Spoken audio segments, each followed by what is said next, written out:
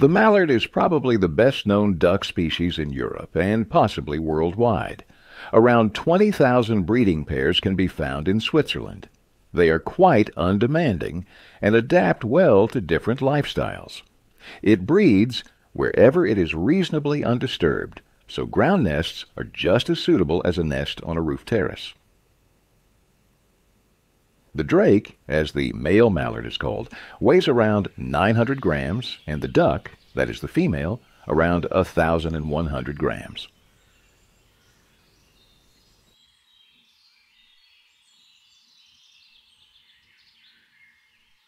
The duck in this picture is less colorful than the drake.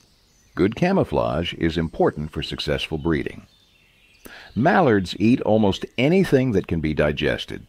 Water plants, snails, worms, and grasses are preferred. And this lady here has marched into the neighboring forest and is eating acorns.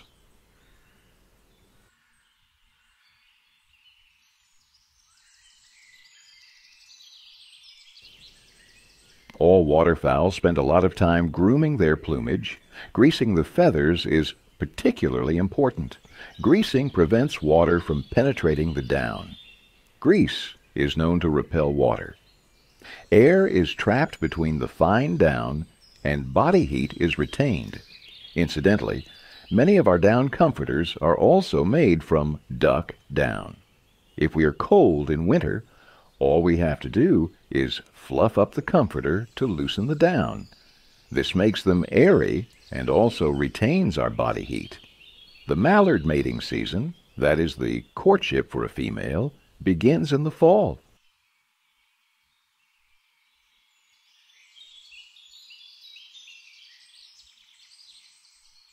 Many pairs form in September and October and stay together until spring. There are almost always more drakes than females. It is assumed that some females fall victim to their predators, foxes, martens, and birds of prey, while breeding. This pair of ducks is being harassed by another drake. He wants to conquer the female afterwards. But as you can see, in this case, the drake is gently driven away.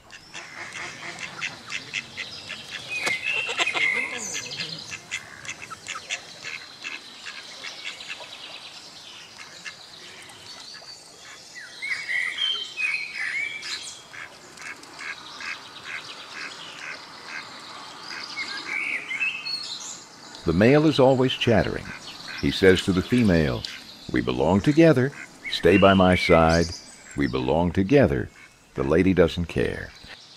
Maybe a little bridal gift will help. Who knows? The drake has found a piece of stale bread and gives it to the lady of his heart. The bread is hard. The lady takes the bread, soaks it in water, and washes it.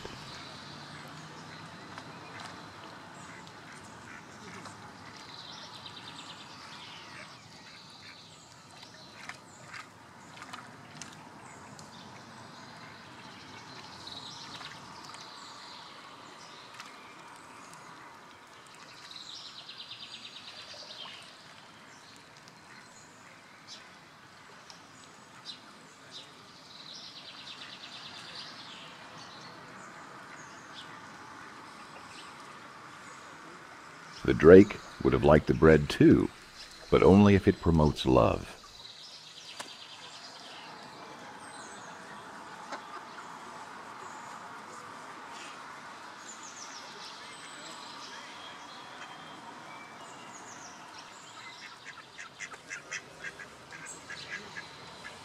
The lady has acquired a taste for it. Where there was a piece of bread, there should be more. She looks, and indeed.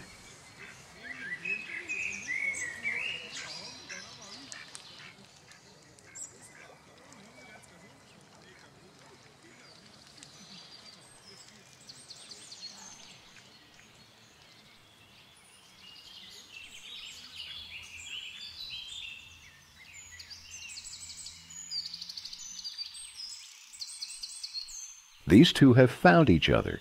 Now they are waiting for better weather together to start building their nest. The drake helps build the nest. The female then broods alone.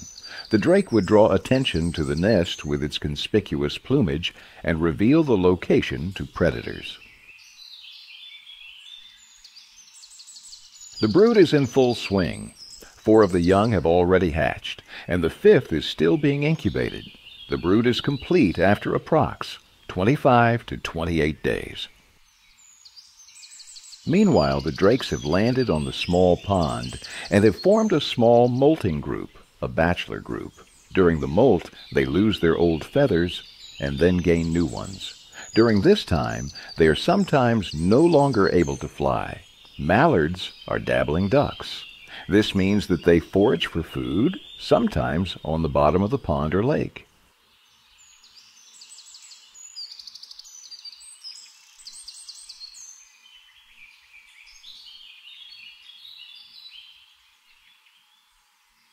All 5 young have hatched, and now it's time for the young to get into the water for the first time.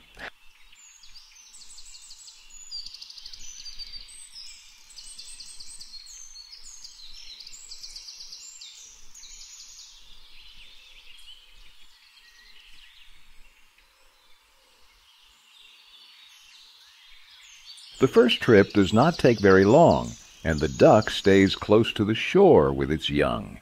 Here they can forage for food from the water for the first time and familiarize themselves with the element.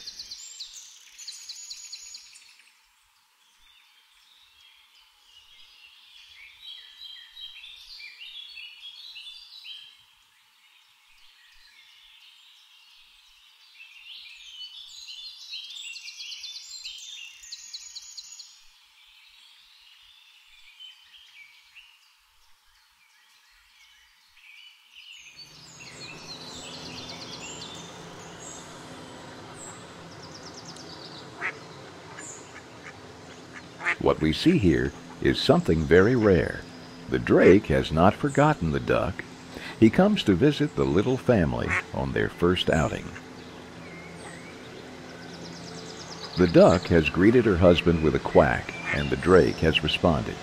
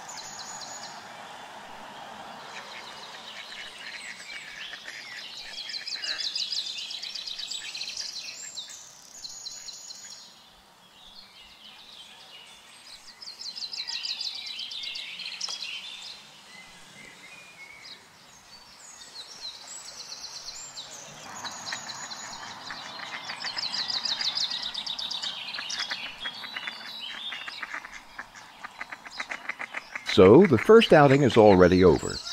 The mother has to return to land with the young. The young are not yet so well greased. There is therefore a risk that they will get wet, that the down will become soaked with water. This could result in the young becoming hypothermic or no longer being able to swim and drowning. So the first outing should be kept short. The mother takes the young back ashore and makes sure that they dry and re-grease themselves.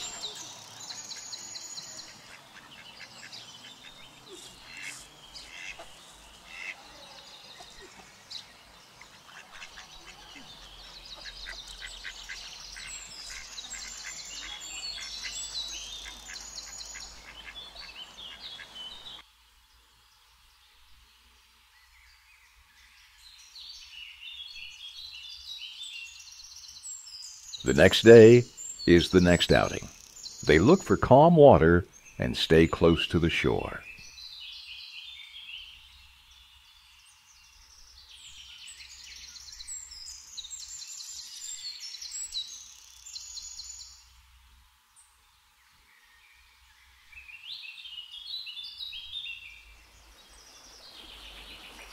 But, and this is also important, you have to be able to cope in fast-flowing water.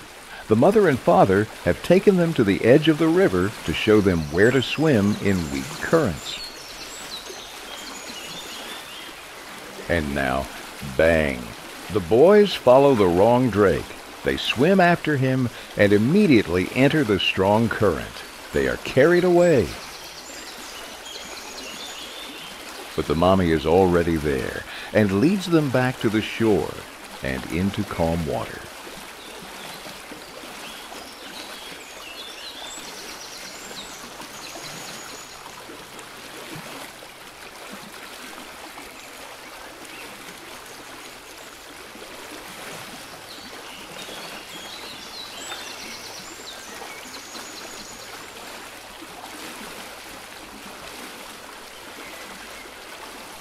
And as you can see, the real dad is there too.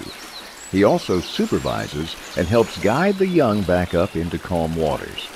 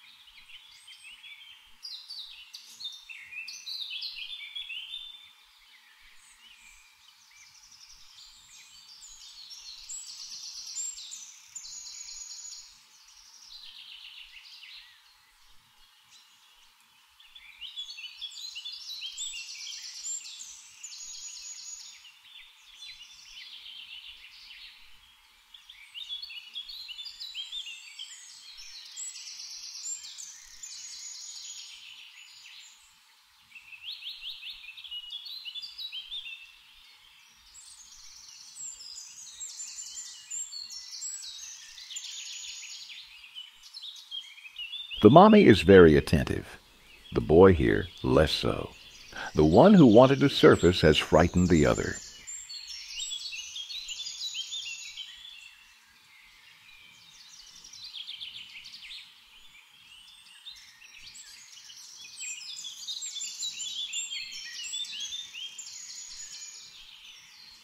So the mommy calls and chatter and tells the boys to stay together.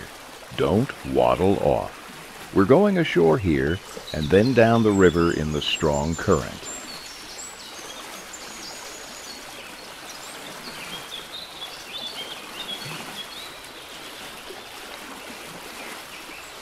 Except for this little one. He wasn't paying attention. He found the food very interesting. There was a lot to see and pick up. This is so exciting. Where have the others gone? Where are they? Mommy, mommy, mommy!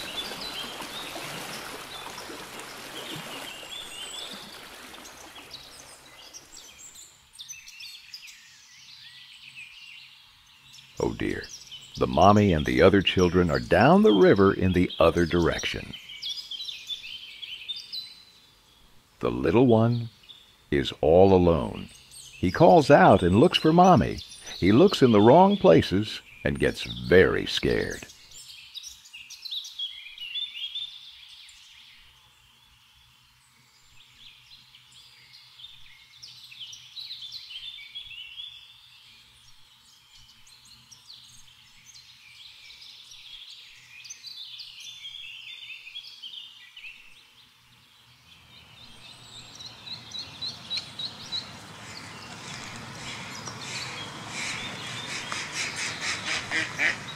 mommy came flying up. The current was too strong. The mommy couldn't swim up. She had to fly. Amazing. How could the duck know that one of its young was missing? Can she count to 5 or even 16? In order to start searching, it had to know that one of its young was missing. And the other question is, the duck, the mommy, had to think about where I last had all 5 young and where did one of them get lost. She had to imagine the place in order to fly back there. She had to know how many babies she had to look for and where. A great achievement for such a small duck brain. Does a duck have self-awareness? Does it know the difference between life and death? Is it okay to torture, frighten, or kill animals that have self-awareness? These are just some of the important questions we asked ourselves. Now the little one gets to hear something. Because the mommy was chattering so loudly and excitedly, the drakes from the bachelor community joined in. The drakes suspected that a predator was threatening the young and wanted to help the mommy immediately.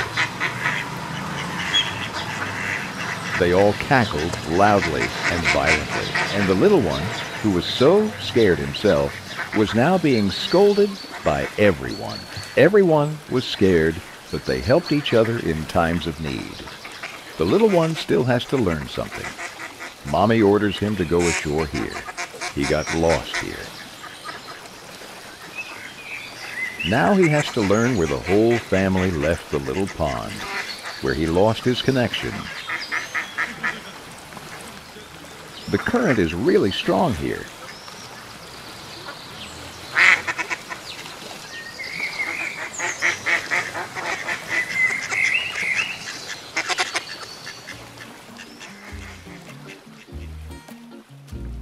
Finally, here's a lady duck on the pond that we always visit. She had 11 young to look after. Mallards can have up to 16 young. A very nice picture with this little family. That concludes this documentation of the mallards.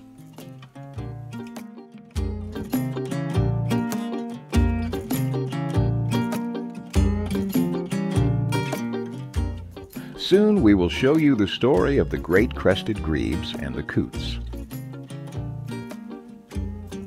If you enjoyed it, we'd be delighted if you subscribed and gave us a thumbs up. Thank you very much.